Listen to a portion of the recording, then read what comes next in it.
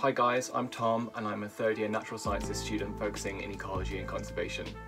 Last summer I got the chance to visit Kenya with the university for the module LEC 350 Tropical Ecology and Conservation. In this video I'll let you know a little bit about what we got up to when we were over there. We met John and Stuart, the lecturers joining us on the trip in Manchester, and after 2 very long flights plus a dash through the biggest airport I've ever seen to make our connection, we arrived in Kenya's capital, Nairobi. The field trip is mainly made up of game drives through national parks and reserves across the country, covering a range of habitat types and the species living within them. We met our safari van drivers at the airport and started the journey to our first destination, Lake Naivasha. Naivasha is a natural freshwater lake which annually fluctuates in volume, acting as an important resource for both the wildlife and human populations surrounding it. The human pressures put on the lake, as well as the past introduction of alien species, make the ecosystem particularly interesting to study. We were camping at a slightly higher elevation to the lake shore, and just this small change presented us with 2 completely different habitat types. Around camp we caught and identified local butterfly species, and an excursion to the nearby crater lake provided an example of an ecosystem in miniature contained within the rim of a dead volcano. While we were here, we saw troops of vervet monkeys and identified the poo of many of the species frequenting the area. On the way to the crater, one baby giraffe got very friendly with our van, which I don't think any of us had any complaints about. We also got the chance to visit Hell's Gate National Park at sunrise, where we got to see loads of species for the first time and head for a walk down the valley thanks to its low predator population. The next stop was Lake Nakuru National Park, one of the busiest reserves in Kenya. The park is completely fenced, bringing unique management problems as there's no immigration or emigration of species. We were lucky enough to receive a talk by park staff themselves regarding these issues. We also set up motion-activated cameras around our accommodation perimeter and managed to capture footage of a range of animals like hyenas and buffalo as they wandered by overnight. And then we were on to Olpejeta Conservancy, passing by the equator on the way. Olpejeta acts as the largest black rhino sanctuary in East Africa and is home to 3 of the world's last remaining northern white rhino.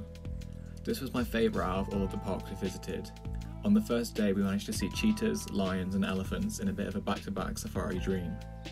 The Conservancy is one of only 2 in Africa to achieve IUCN Green List status, showing its excellence in managing vulnerable natural areas.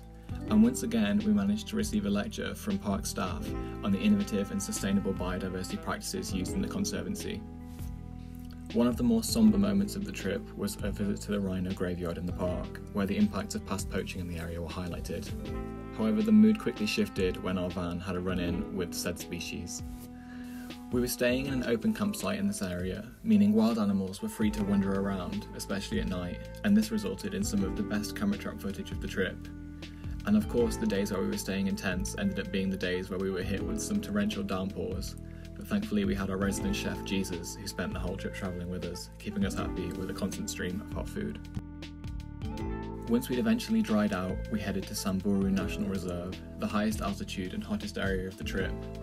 Exhaustion had started to kick in after getting up at 5 AM every day, so I will admit the heat caused an accidental nap or 2, but I can assure you I was awake for the exciting parts. The new altitude resulted in completely new habitat to study, with frequent termite mounds, ostrich and gerenuk. The highlight of this park was a huge elephant family group crossing the road directly in front of our vans.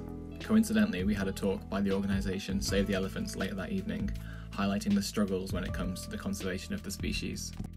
We stayed in Samburu for 1 night before heading to our final destination, Impala Research Centre.